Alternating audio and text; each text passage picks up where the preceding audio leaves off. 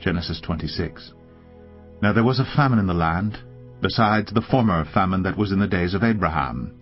And Isaac went to Gerar to Abimelech, king of the Philistines.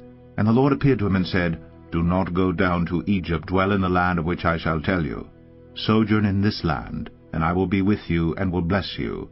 For to you and to your offspring I will give all these lands, and I will establish the oath that I swore to Abraham your father. I will multiply your offspring as the stars of heaven, and will give to your offspring all these lands.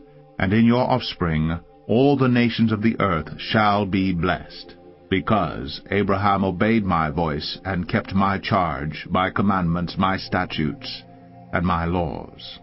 So Isaac settled in Gerar. When the men of the place asked him about his wife, he said, She is my sister.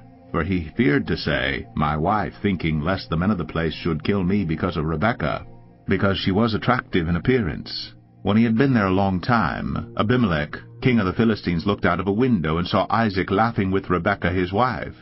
So Abimelech called Isaac and said, Behold, she is your wife. How then could you say, She is my sister? Isaac said to him, Because I thought, lest I die because of her. Abimelech said, What is this you have done to us? One of the people might easily have lain with your wife, and you would have brought guilt upon us. So Abimelech warned all the people, saying, Whoever touches this man or his wife shall surely be put to death. And Isaac sowed in that land, and reaped in the same year 100-fold. The Lord blessed him, and the man became rich, and gained more and more, until he became very wealthy. He had possessions of flocks and herds, and many servants, so that the Philistines envied him. Now the Philistines had stopped, and filled with earth all the wells that his father's servants had dug in the days of Abraham his father. And Abimelech said to Isaac, Go away from us, for you are much mightier than we. So Isaac departed from there, and encamped in the valley of Gerar, and settled there. And Isaac dug again the wells of water that had been dug in the days of Abraham his father, which the Philistines had stopped after the death of Abraham. And he gave them the names that his father had given them. But when Isaac's servants dug in the valley and found there a well of spring water, the herdsmen of Gerar quarreled with Isaac's herdsmen, saying, The water is ours. So he called the name of the well Esek, because they contended with him. Then they dug another well, and they quarreled over that also. So he called its name Sitnah. And he moved from there, and dug another well, and they did not quarrel over it. So he called its name Rehoboth, saying, For now the Lord has made room for us, and we shall be fruitful in the land. From there he went up to Beersheba, and the Lord appeared to him the same night, and said, I am the God of Abraham your father. Fear not, for I am with you, and will bless you, and multiply your offspring for my servant Abraham's sake. So he built an altar there, and called upon the name of the Lord, and pitched his tent there. And there Isaac's servants dug a well. When Abimelech went to him from Gerar, with Ahuzzath his adviser, and Phicol the commander of his army, Isaac said to them, Why have you come to me, seeing that you hate me, and have sent me away from you? They said, We see plainly that the Lord has been with you. So we said, Let there be a sworn pact between us, between you and us, and let us make a covenant with you, that you will do us no harm, just as we have not touched you, and have done to you nothing but good, and have sent you away in peace. You are now the blessed of the Lord. So he made them a feast, and they ate and drank. In the morning they rose early, and exchanged oaths. And Isaac sent them on their way, and they departed from him in peace. That same day Isaac's servants came, and told him about the well that they had dug, and said to him, We have found water. He called it Sheba. Therefore the name of the city is Beersheba to this day. When Esau was 40 years old, he took Judith, the daughter of Beeri the Hittite, to be his wife, and Basemath, the daughter of Elon the Hittite. And they made life bitter for Isaac and Rebekah. Matthew 25. Then the kingdom of heaven will be like 10 virgins, who took their lamps and went to meet the bridegroom. 5 of them were foolish, and 5 were wise. For when the foolish took their lamps, they took no oil with them, but the wise took flasks of oil with their lamps. As the bridegroom was delayed, they all became drowsy and slept. But at midnight there was a cry, Here is the bridegroom, come out to meet him. Then all those virgins rose and trimmed their lamps. And the foolish said to the wise, Give us some of your oil, for our lamps are going out. But the wise answered, saying, Since there will not be enough for us and for you, go rather to the dealers and buy for yourselves. And while they were going to buy, the bridegroom came, and those who were ready went in with him to the marriage feast, and the door was shut. Afterward the other virgins came also, saying, Lord, Lord, open to us. But he answered, Truly I say to you, I do not know you. Watch therefore, for you know neither the day nor the hour. For it will be like a man going on a journey, who called his servants and entrusted to them his property. To one he gave 5 talents, to another 2, to another 1, to each according to his ability. Then he went away. He who had received the 5 talents went at once and traded with them, and he made 5 talents more. So also he who had the 2 talents made 2 talents more. But he who had received the 1 talent went and dug in the ground, and hid his master's money. Now after a long time, the master of those servants came and settled accounts with them. And he who had received the 5 talents came forward, bringing 5 talents more, saying, Master, you delivered to me 5 talents. Here I have made 5 talents more. His master said to him, Well done, good and faithful servant. You have been faithful over a little. I will set you over much. Enter into the joy of your master. And he also who had the 2 talents came forward, saying, Master, you delivered to me 2 talents. Here I have made 2 talents more. His master said to him, Well done, good and faithful servant. You have been faithful over a little. I will set you over much. Enter into the joy of your master. He also who had received the 1 talent came forward, saying, Master, I knew you to be a hard man, reaping where you did not sow, and gathering where you scattered no seed. So I was afraid, and I went and hid your talent in the ground. Here you have what is yours.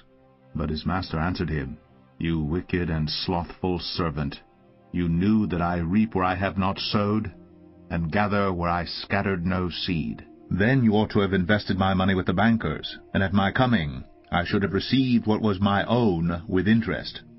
So take the talent from him, and give it to him who has the 10 talents. For to everyone who has will more be given, and he will have an abundance. But from the one who has not, even what he has will be taken away. And cast the worthless servant into the outer darkness. In that place there will be weeping and gnashing of teeth.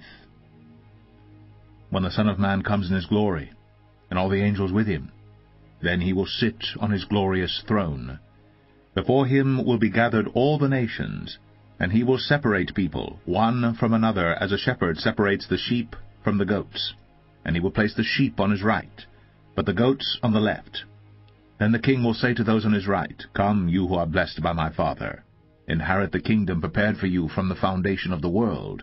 For I was hungry, and you gave me food. I was thirsty, and you gave me drink.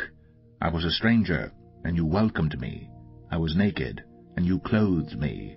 I was sick, and you visited me. I was in prison, and you came to me. Then the righteous will answer him, saying, Lord, when did we see you hungry and feed you, or thirsty and give you drink? And when did we see you a stranger and welcome you, or naked and clothe you? And when did we see you sick or in prison and visit you? And the king will answer them, Truly, I say to you, as you did it to one of the least of these my brothers, you did it to me. Then he will say to those on his left, Depart from me, you cursed, into the eternal fire prepared for the devil and his angels. For I was hungry, and you gave me no food. I was thirsty, and you gave me no drink. I was a stranger, and you did not welcome me. Naked, and you did not clothe me. Sick and in prison, and you did not visit me. Then they also will answer, saying, Lord, when did we see you hungry, or thirsty, or a stranger, or naked, or sick, or in prison, and did not minister to you? Then he will answer them, saying, Truly I say to you, as you did not do it to one of the least of these, you did not do it to me.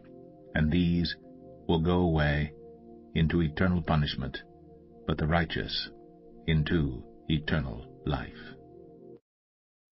Esther 2. After these things, when the anger of King Ahasuerus had abated, he remembered Vashti, and what she had done, and what had been decreed against her. Then the king's young men who attended him said, Let beautiful young virgins be sought out for the king, and let the king appoint officers in all the provinces of his kingdom to gather all the beautiful young virgins to the harem in Susa, the capital, under custody of Hegai, the king's eunuch, who is in charge of the women.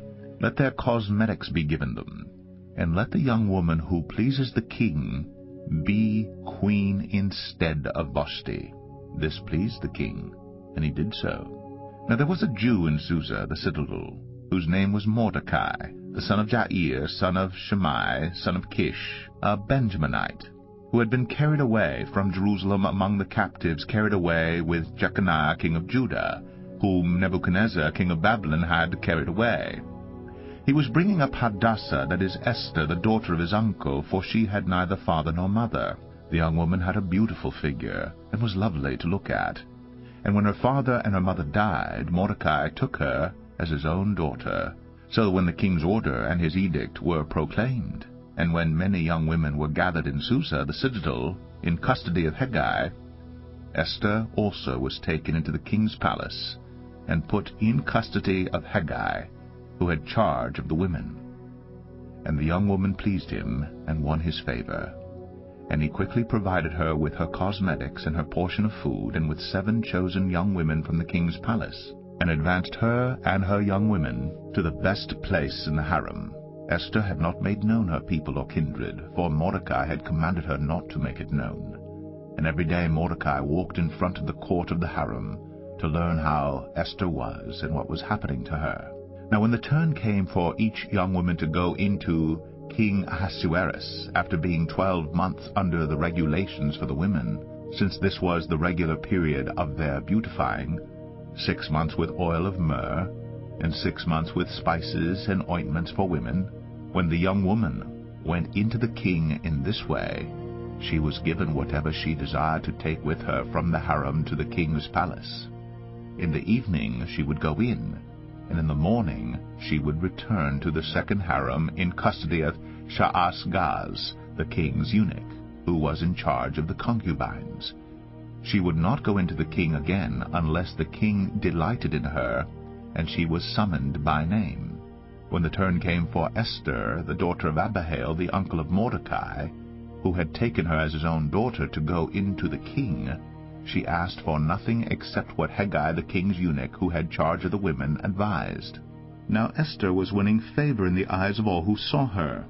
And when Esther was taken to King Ahasuerus into his royal palace in the 10th month, which is the month of Tebeth, in the 7th year of his reign, the king loved Esther more than all the women, and she won grace and favor in his sight more than all the virgins, so that he set the royal crown on her head, and made her queen instead of Vashti.